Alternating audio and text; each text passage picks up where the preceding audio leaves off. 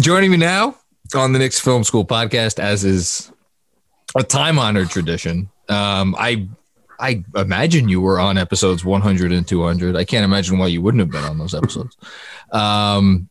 Knicks Film School himself, forever and always, Jeffrey Bellone. A shadow of Knicks Film School now, right? Really? Well, listen, you've moved on to bigger and better things, and it's staggering to me that you.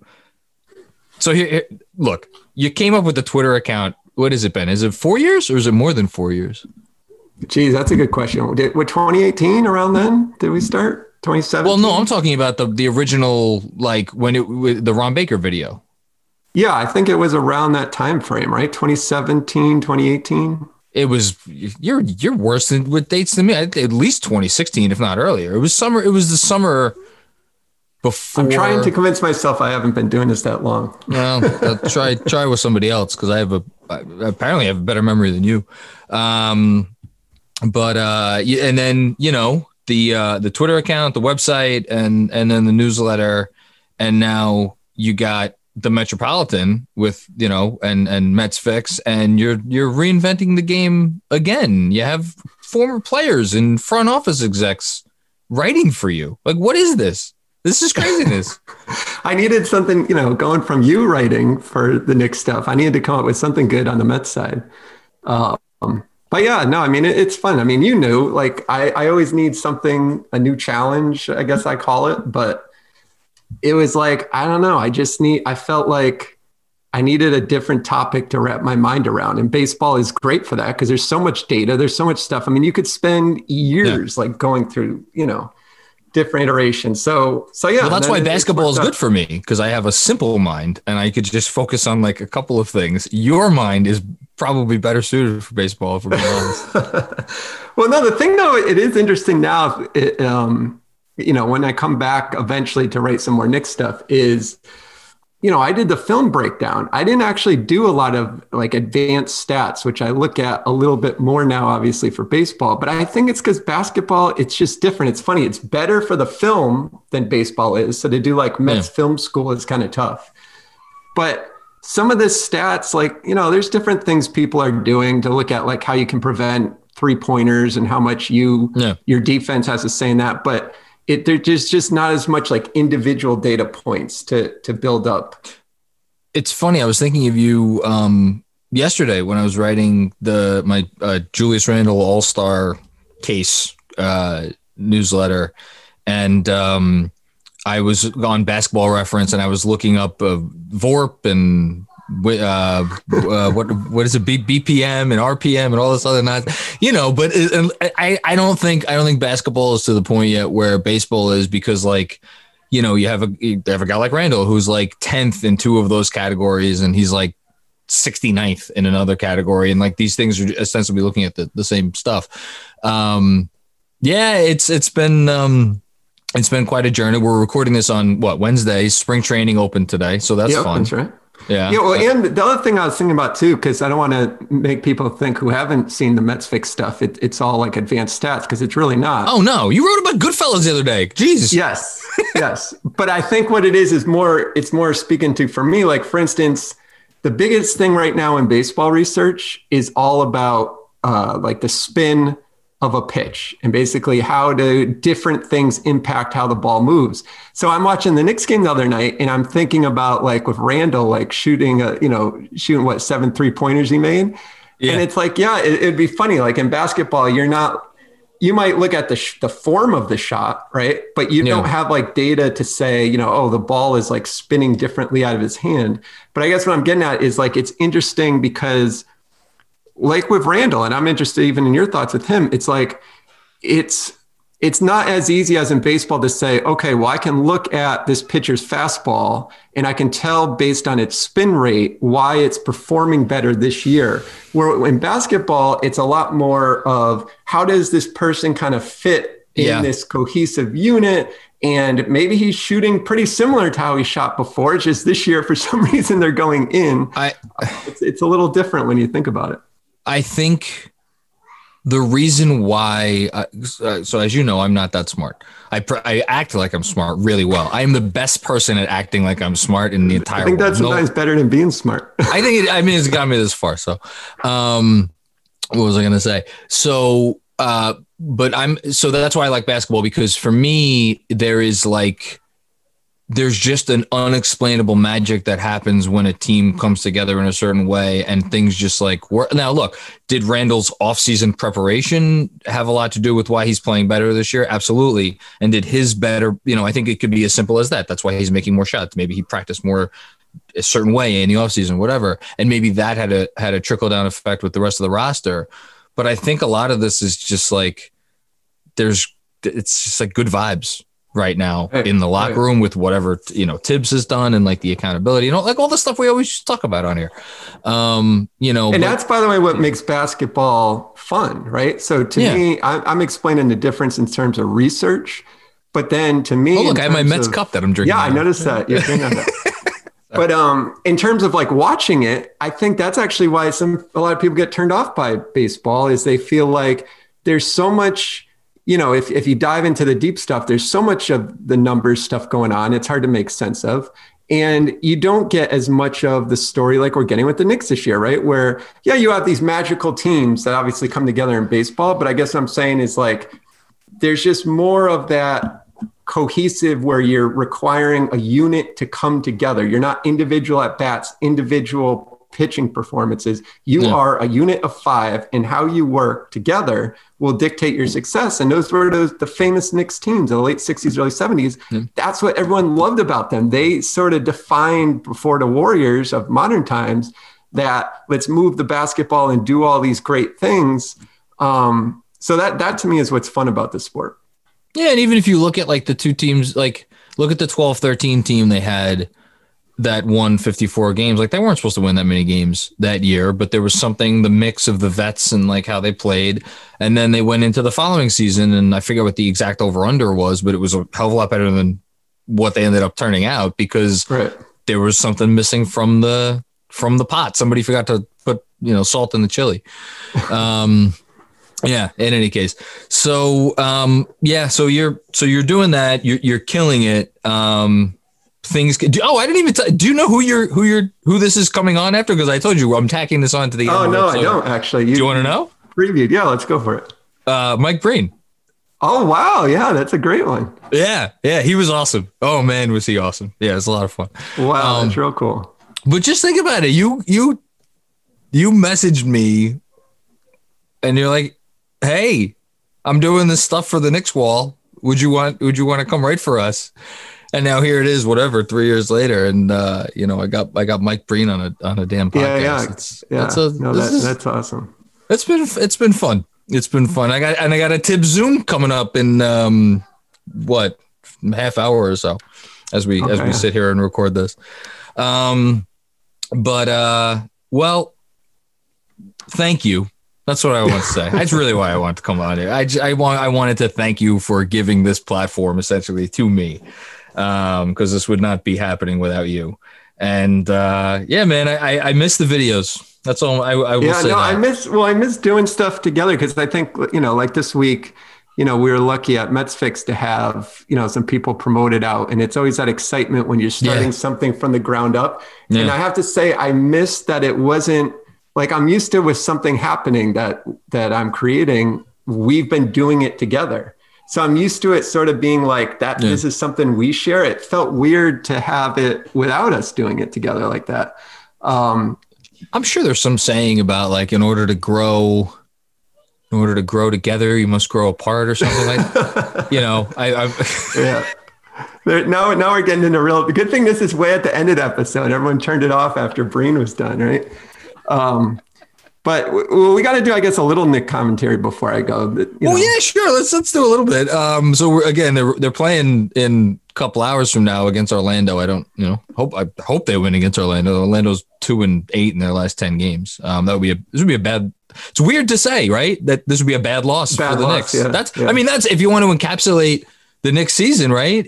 A team that was picked to win fewer games than any team in the league now is playing games against last year's playoff teams. I know they're injured, and if they on the road, and it would be a bad loss if they lost. Right. No? I don't know. Have you enjoyed watching this year's team? Yeah. And I mean, it is different too when you're not covering it the same way, because I used to always say this to Emily, where it's like there, especially in the early going where I was doing the videos so intensely, there would be like this great moment that everyone who's a normal fan is like cheering and going nuts. And I'm like staring at my phone because I'm reacting about how I get the content out.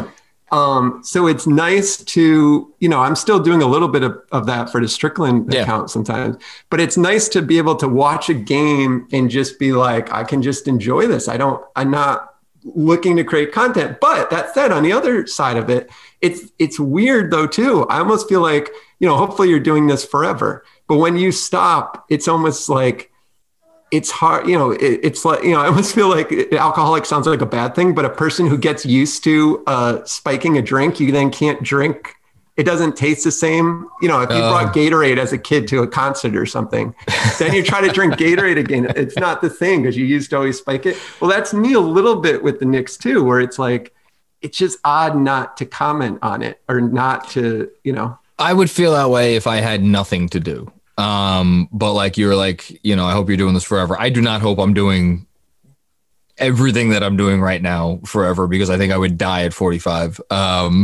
Because I don't know. Someone, Schwinn messaged me earlier. He's like, I could see the bags under your eyes during some of these post games. But no, I've actually stopped live tweet. I used to live tweet games like a madman. And this season, I really haven't been doing that. I usually send out like maybe a couple tweets during the game, and then I'll take notes. This is what I'll do. I'll take notes on my phone about plays that I want to clip after the game. Yeah, there you go. Yep. Yeah. But like, no, I don't know. I still don't know how you would clip games and watch the game and like that. Yeah, no, that's why you're you. Crazy. But what about with Randall then? I mean, what's your, obviously I've seen and read, but I mean, he obviously, we could talk about a lot of things that have gone well this year and quickly and excitement with all that and Tibbs and what he represents. But I mean, the fact of the matter is, Randall and, independent about the whole all-star debate, it's just still of, what does he represent now for this organization? I think that has become the biggest. I think the biggest question for the organization coming into the year was, what is RJ Barrett's ceiling? And I think that the question now is, what is Julius Randle's ceiling and what does he represent for them?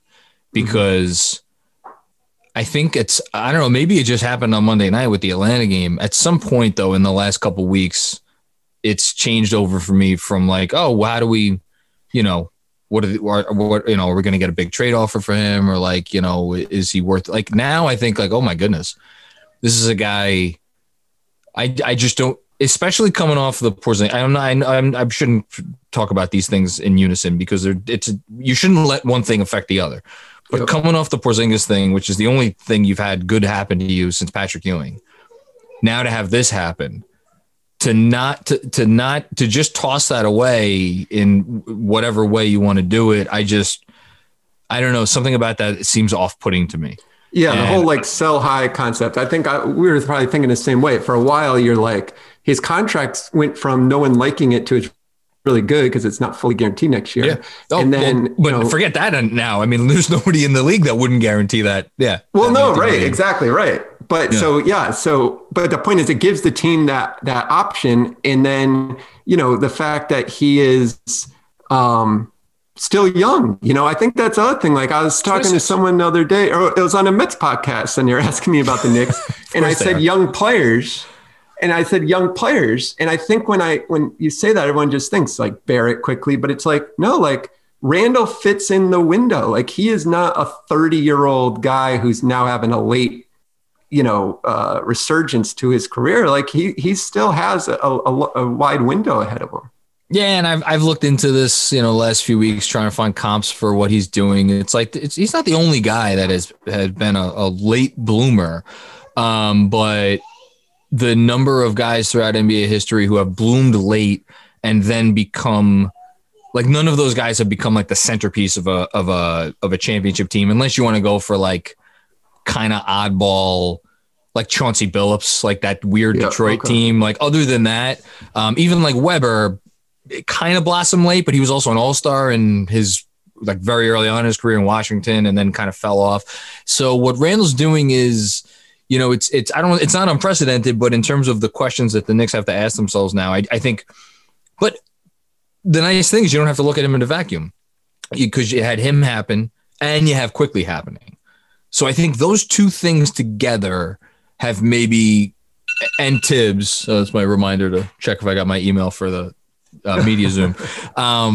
Those two things happening together with Tibbs and like the culture and the whole thing. I think all of that is like, okay, we could start to think about the organization and how they build it out a little bit differently now. I still don't envy them because he's still not the easiest piece to build around. And I think if you're really talking brass tacks, that's what it comes down to. But yeah, but you could also say it's, if the decision is, do you sell high, meaning do you trade him? Then yes, the decision is now. But if the decision is he a long-term centerpiece to your organization? The fact that you can just guarantee next season and have him for one full season, you have a whole year and a half before you would have to decide on that. You only have to decide now if for some reason you're like, well, we think this is the best he's ever going to be. We're going to get this unbelievable offer, so we're going to go for it. But otherwise, you can literally just say, look, we don't have to decide. We can ride this out for a year and a half and maybe add another piece next to him and see how he does with that other piece next to him, and then decide, obviously, if they're going to keep him long term. Yeah, I guess maybe what we're really saying is like they need to now start asking themselves, do we start to try to fit pieces around? Is he that good that we try to fit pieces around him? Even if he may not be ever the best player in a championship team, he's good enough to have earned those conversations. So yeah, no, I think that's well said. Anything else? Anything else you want to? Do you think they're making the playoffs? I think they will at this point. I mean, the way that it's spread, right? Where there's we should say there's top 6, and then there's the 4 play-in spots. So yeah, but I mean, some reason I just think with Tibbs, they're going to find a way to do it. I think so. They're going to get in. I have a funny feeling. I think I could definitely see them making a move this season that also puts them in much better position to get in. I think they're going to make a move. I think they're going to make a move. I don't know what it's going to be, but I think they're going to make a move. Just to put a cap on this, can you inform all of the folks who are certain they did not turn off after Breen? Like they're still listening. Can you tell all of them where to find the Metropolitan and you and everything you're doing now? Yeah, I guess we're confusing with our names because we're the Mets Fix, but the newsletter is Metropolitan. Okay. But the easiest way is to just go to @MetsFix on Twitter. The link is there to sign up. Similar to Knicks Film School, you got an email every weekday morning, 8 a.m. it comes out, except this morning when we got breaking news at like 7:58 and we had to jam that in there. But yeah, and then right now it's free. So just sign up. And, if we have people who aren't Mets fans that have reached out and said they just enjoy it because, like I was alluding to at the front, I'll try to just get into kind of broad topics of baseball as well. That obviously it applies to the Mets, but you can learn some stuff about, different research going on or whatever. But I thought it's rekindled my love for baseball, which really has not been there the last several years. I'm now at least interested in it. And you make it it's informative, but at the same time, it's extraordinarily easy to follow for someone who is not a baseball nut like me. So it's great. And you have other, Bernard, my buddy, is obviously a loyal reader as well, yes, that's right. As I know you've talked to him.